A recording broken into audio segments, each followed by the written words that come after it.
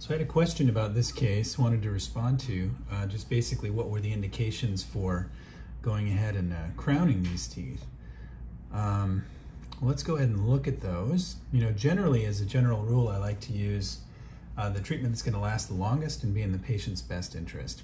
So sometimes that is a direct resin restoration, and that's totally fine. Other times it's not. I tend to, like I mentioned in my response to the question, I tend to jump toward a crown a little sooner than I used to. So here's the preparation on this upper left tooth, number 14. This is the one that I placed the pulp cap on, and you can see the limelight.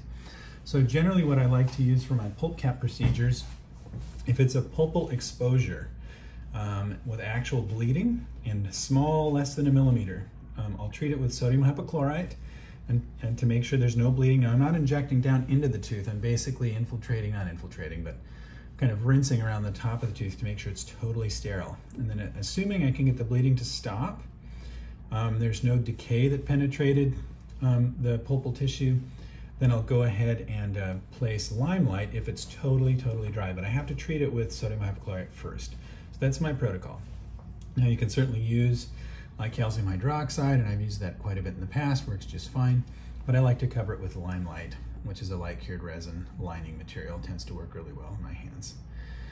So this is the preparation. You can see that deepest portion. Let's go ahead and turn on the biocopy. So here's what the tooth looked like before. Now, generally speaking, like I mentioned before, I tend to jump toward a crown a little sooner than I used to. Now, I realize many dentists would place a direct resin in this situation, and many would place an indirect, maybe an onlay or something like that. And I don't fault any of them for doing that. That's perfectly fine.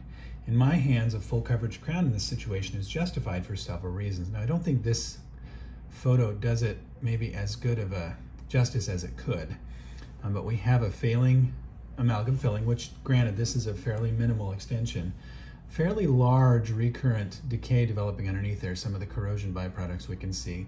A little bit of a facial fracture running down through the groove there. But she had some significant decalcification along the gum line and wrapping around. And as I recall, there was interproximal decay as well. So in my mind, here's what my mind is going to do. You know, we have a restoration, we have some decay that's visible, some decalcification weakness around the buccal. So as we take that decay out, that restoration is going to end up roughly, you know, this wide. Which if you measure the cusp tip width, which is where I was trained, if we're half the width of that cusp tip width already, the next step is going to need to cover the entire occlusal surface. So logically for me, that next step is to jump into a full coverage restoration. Now whether it's a crown lay or an onlay or a full crown, again, is totally left up to the discretion of the clinician. And again, I wouldn't fault necessarily any dentist for placing a direct resin restoration in this situation. I mean, here's a direct resin, which is obviously already wider than that half the width. So ultimately, that was my rationale for this tooth. Let's see, let's turn that restoration back on. So there's the crown. Now, I did smooth this up in post-mill processing. Let's go ahead and go down to the lower, turn off the upper, flip over here, let's go over there. Okay, so let's look at tooth number 21. Now these are, it's important to note that these are biogeneric copy designs. So as I turn on the lower biocopy, and let's turn off the restoration, you can see what that tooth looked like before. Kind of ignore that we didn't get the entire tooth imaged, I'm sorry about that, as long as we got the whole occlusal surface. Now in my mind, this is absolutely justifiable as needing a crown. Pretty clear cut case to me.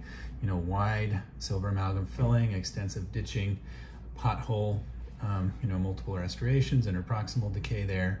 So a crown logically is the, you know, the next step for me. Now again, there are many dentists who would have treated this differently, whether it's a partial coverage restoration or an onlay, totally fine. In my hands, a full coverage crown is what I would jump to in this situation. Okay, then let's go back over here to number 28. So here's the crown. We'll switch over that, activate that tooth. There's the preparation. And let's go ahead and look at that. So kind of a similar situation to what we had on the upper left. you know, a restoration which was fairly conservative. And again, granted, many dentists are going to go ahead and place a direct resin in this situation.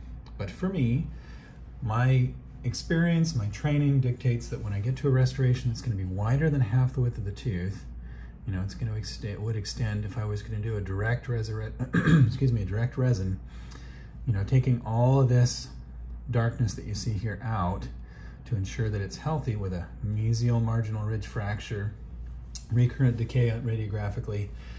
Once we get that decay out of there, we're going to be roughly this wide.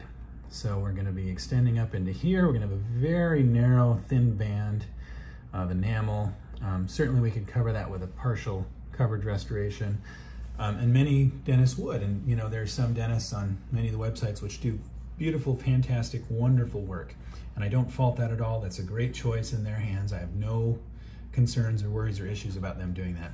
For me, in my hands, again, based on my experience, a full crown restoration is indicated here. So let me walk you through my crown prep process, just so you know, you kind of know where I'm coming at as far as my prep is concerned. You know, I like to anesthetize the patient. Depending on whether or not we're doing biocopy, I'll scan for that biocopy. And generally, I'm mostly worried about, you know, the occlusal and the buccal surface. If there's a partial involved, you know, getting the lingual is important as well. Of course, the lingual on the upper is a little more important than it is on the lower. But then I'll start with an 856-016. I'm sorry, 856-018 super course. I'll do all of my reduction, axial and occlusal reduction with that burr. I'll excavate decay with that burr. Once the decay is all excavated and verified with a low speed, and usually a size 2 round burr on the low speed, I'll verify. As you can see, that's probably what we went to here. Then I'll take an 856-025, big wide round tipped burr, and go around everything. Smooth and blend. So you can see here on the lingual, I didn't quite get all the way down to the gum line with my prep.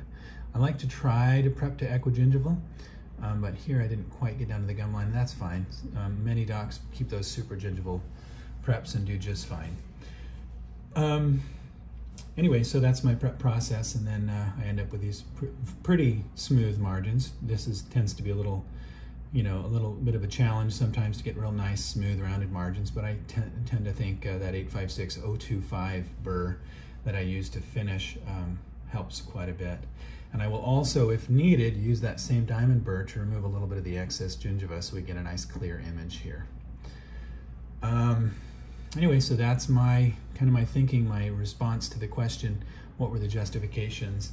Like I mentioned before, I tend to, a little sooner than I used to, jump toward a full coverage restoration. You know, when I was in school, we always tried to do fillings before crowns and what have you, and that's perfectly justifiable, but I'd rather touch the tooth as few times as possible in hopes of getting a better long-term outcome and lowering the risk of endo.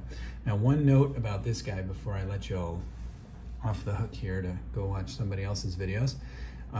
This guy, I followed up with her that night. I usually try to send my patients a text message just checking in on them, and this tooth was a direct pulpal exposure. The amalgam that was underneath it, that was there, was literally sitting on tertiary dentin that was loose in the pulp chamber.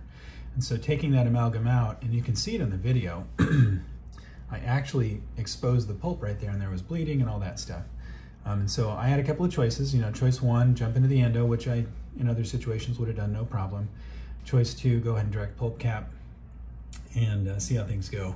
In this situation, I opted to direct pulp cap. Again, I followed up with her that night, and I had a 2-week follow-up with her, I don't know, it's been a couple of weeks ago, and she has no symptoms at all. It was a vital pulp, it was a non-carious pulp exposure, it was disinfected, it was covered, 0 symptoms aside from needing a slight occlusal adjustment several days later. But everything went really, really, really well. And as I look at this, you can kind of see these line angles are a little sharp, so maybe smooth those a little more. But turned out well, and I'm glad we opted to do a pulp cap instead of an endo. But in other situations, like I said, I would have been fine doing an endo. So there you have it. Thanks for the question. Always happy to try to answer questions. My schedule changed a little bit today, and so I had a few minutes to respond, so I wanted to give you an update. But thanks for watching.